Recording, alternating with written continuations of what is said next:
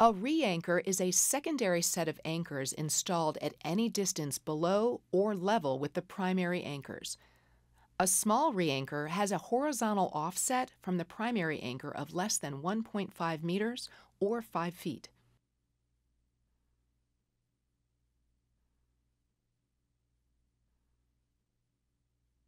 Once positioned below the re-anchor, change over to descent mode.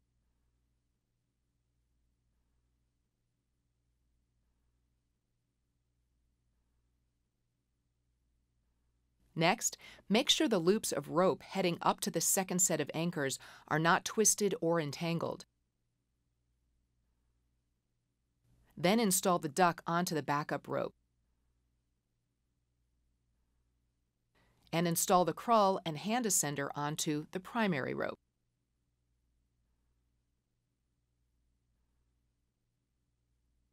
Pull a small amount of rope through the crawl as a function check.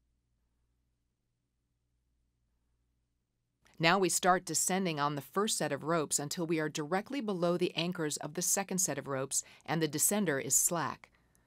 Make sure to stay out of the bottom of the loop.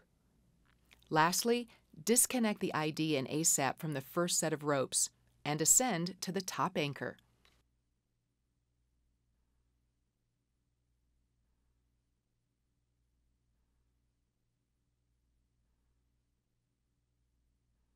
When passing the re-anchor in descent, come down until we are waist level with the lower anchor. Make sure to get the loops out of the way from behind us or off to the side to avoid getting tangled up in them.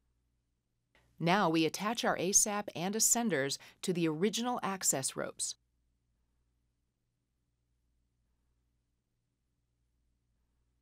Pull some rope through the crawl to function check the new system. Then we descend down until our weight is transferred below the anchor and the ID is slack.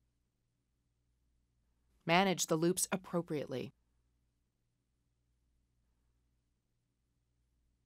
Finally, disconnect the ID and backup device from the upper set of ropes and change over to the lower ropes to descend.